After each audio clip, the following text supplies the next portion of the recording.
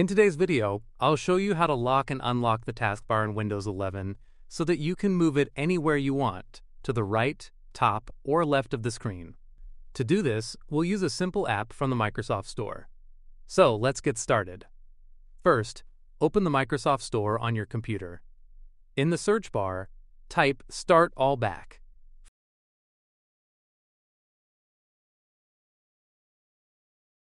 From the results, open the app page and then click on the Install button.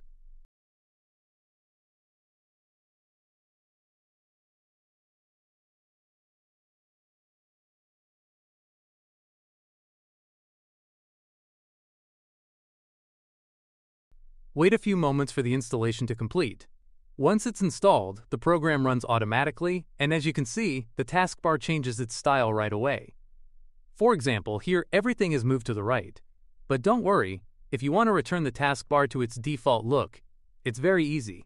On the left side of the program, click on Start menu, then turn off the option Use Enhanced Classic Start menu.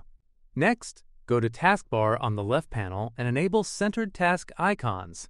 This way, your taskbar is back to the normal Windows 11 default style.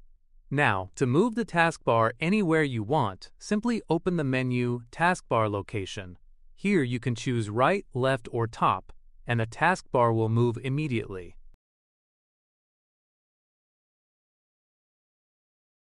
And that's it. This is how you can unlock and move your taskbar to any side of your screen in Windows 11 with the help of Start All Back.